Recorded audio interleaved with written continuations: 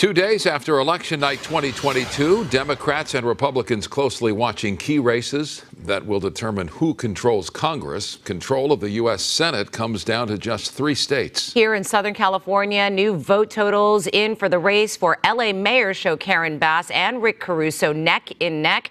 Let's get right to KTLA's John Fenoglio with the numbers. John? Chair Mike, the race for L.A. mayor continues to be a nail-biter. The L.A. County Registrar of Voters releasing a new batch of ballot totals today showing Congresswoman Karen Bass trailing Rick Caruso by less than a point. Take a look.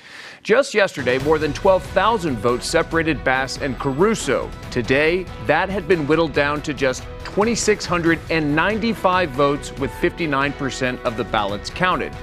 Now, in the race for L.A. County Sheriff, Robert Luna leads by more than 206,000 votes over incumbent Alex Villanueva. Luna has 58% of the vote to Villanueva's 42%.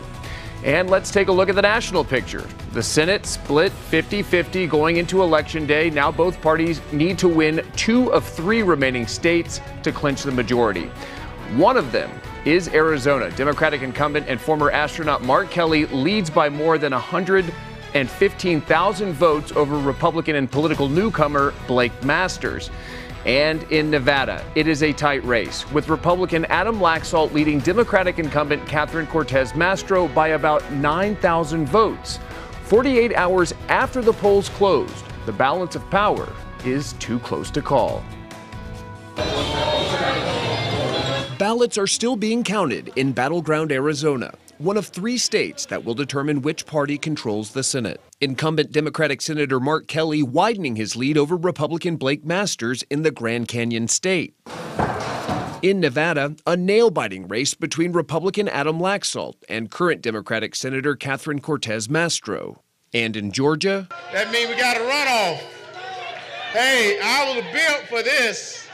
The runoff election between Republican Herschel Walker and Democratic incumbent Senator Raphael Warnock is set for December 6th, after neither candidate received 50% of the vote. Let's win this thing one more time. But the nation still faces the likelihood of a divided government. Republicans appear on track to take back the House after winning key congressional races in districts that have leaned Democratic. We are going to take the House back. House Minority Leader Kevin McCarthy of Bakersfield Wednesday announced his bid to become House Speaker should Republicans win control.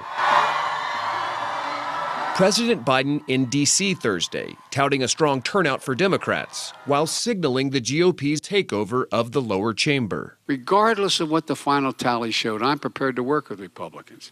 But the American people have made it clear they expect Republicans to work with me as well. The red wave that many had expected this election didn't materialize, leaving some Republicans wondering if their party's standard bearer is a poor choice ahead of the next election. Many of Donald Trump's candidates lost, and a lot of people in the Republican Party are probably going to say, maybe he shouldn't be the head of our party if he's choosing candidates like this. There's this, I don't know what's the right term for it, maybe a Trump drag factor, right? Everybody who's tightly associated with Donald Trump, and we watched it play out all over the country in these races. Certainly watched it play out in Georgia. I mean, the drag factor is tangible.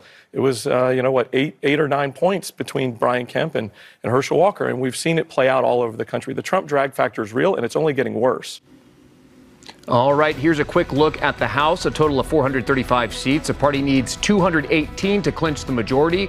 That means Republicans need just 9 more seats with about 35 races still undecided. The LA County Registrar plans to release updated results again tomorrow, so stay tuned. Sheriff Micah, sending it back to you.